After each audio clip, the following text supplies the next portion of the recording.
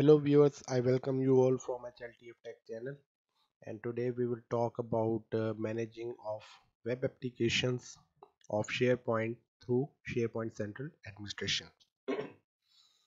For managing web applications, make sure you are the central administrator of SharePoint, and if you are the central administrator, then you must be aware of this interface, that is the general interface of SharePoint central administration, through where we can control all of the SharePoint application and their related services. So if we talk about manage web applications, for managing web application you have to go into application management, and here you are seeing this interface, that is web applications. So for web applications we will click on manage web applications, and here are two web applications that have been created, or we can say the first one is the central administration that is created by default whenever you configure a SharePoint 2019 environment on premise.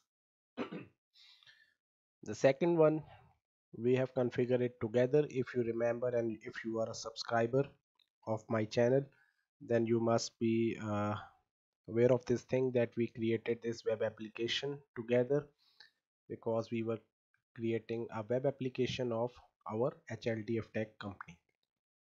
This is my web application in which various site collections have been created. This is the URL, and we created different site collections, and we also interact with these application site collections in our previous videos.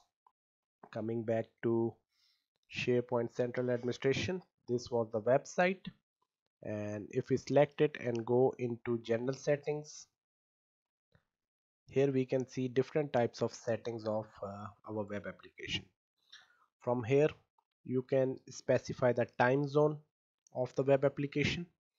If you have multiple web applications that are created and in geographically different locations, you can assign different type of time zones.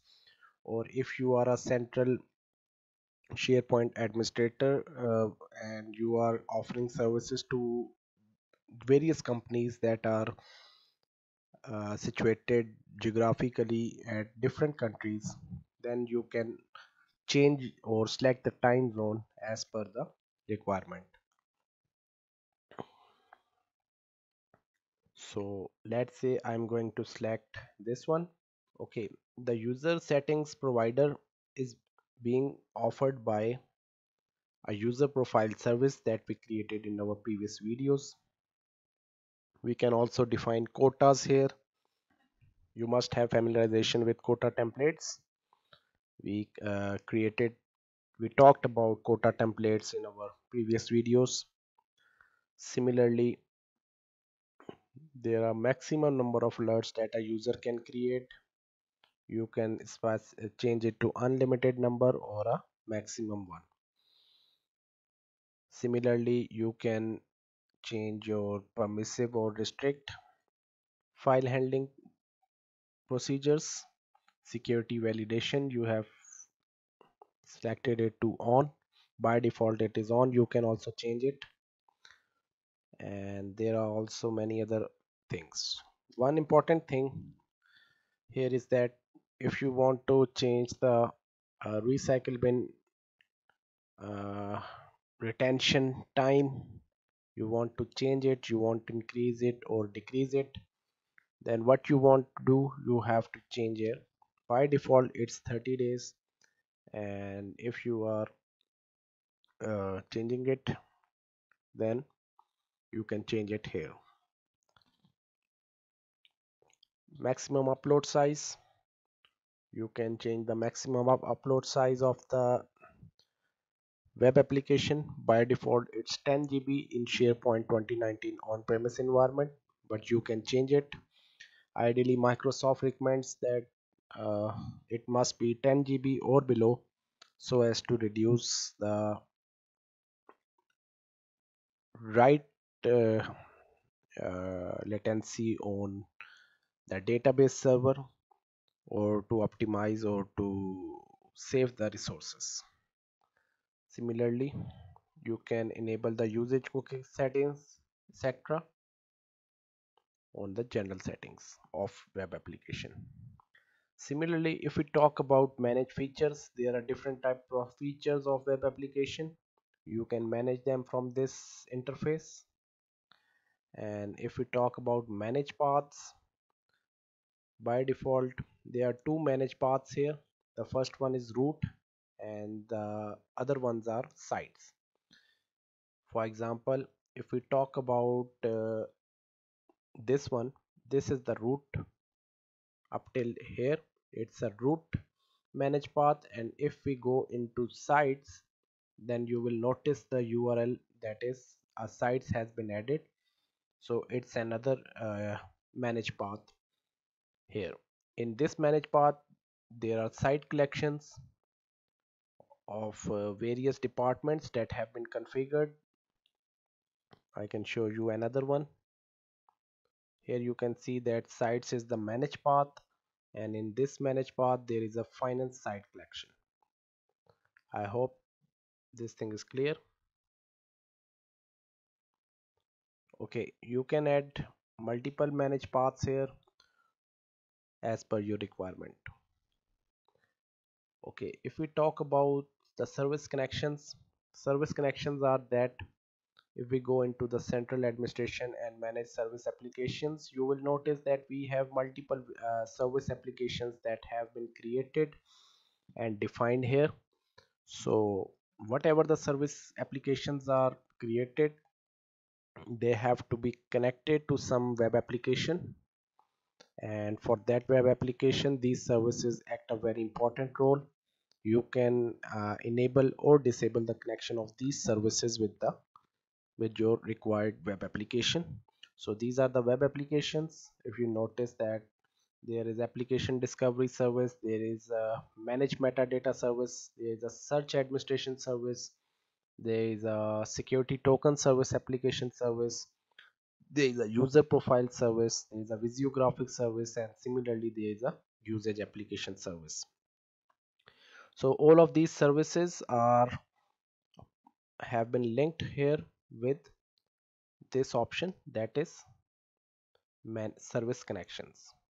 So here you can see that all of these services are here. If you want to exclude anyone, you have to change it.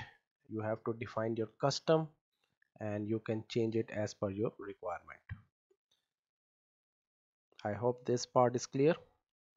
Now moving towards the next part, that is authentication providers.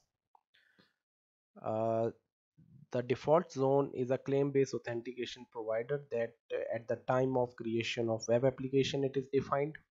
If you click on this zone, you will see that there are multiple options. You can change your NT element to Kerberos authentication as per your requirement.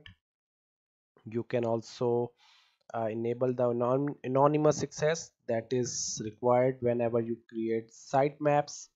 We also created sitemaps in our previous videos. These sitemaps increase they optimize the search performance, and these are the options of authentication providers for our web application. Similarly, you can also have a self-service site creation. You can enable the self-service site creation in your website. That will enable the users to create their own websites. You require this features when you are using publishing templates.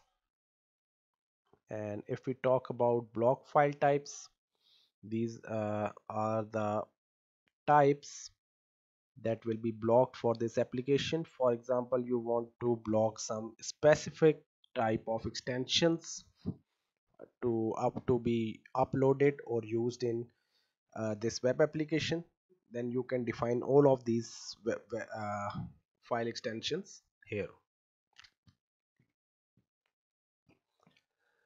Similarly, user permissions is a part of our web applications in which we define the different type of user permissions. and these permissions can further be divided into the permission levels that we talked about in our previous videos. So the next one is web part security. This is a web part connections. These are some of the options that are enabled. For example, web part connection allow users to create connection between web parts. Similarly, online web part gallery allow users to access the online web part gallery, and these are three options. If you are a developer, you must be familiarized or you must interact with these options. So the next one is user policy. So right now we have three types of user policies defined here. The first one is anti-authority local service, which has a full read access. The second one and the third one are configured by search. These are the crawl accounts, and these accounts are used while crawling your websites for search indexing. We have talked about this feature in detail in our search service application related video that is already available in our channel. So the next thing is anonymous policy. Anonymous access restrictions. If you define all zones, the anonymous user policy is none, and if you can also change it to deny write or deny all. Okay. And the last thing for managing your web application is permission policy. Okay, by default there are four types of permission policies, that is full control, full read, deny write or deny all. You can add any type of permission level. You can define any permission policy here, and you can define various criterias here, and they can be further used in your site collections. As an out of the box solution, permission policies 4 are already created that are more commonly used. So in this way, these are all the uh, management and configuration points related to any web application. If you are a SharePoint administrator, so you must be familiarized with all of these parts. And if you have any query, any confusion or any question related to these points, feel free to leave it in the comment box so that I may help you to the best of my knowledge. And guys, also I request you to subscribe my channel and continue enjoying more videos of my channel. I thank you all for watching this video.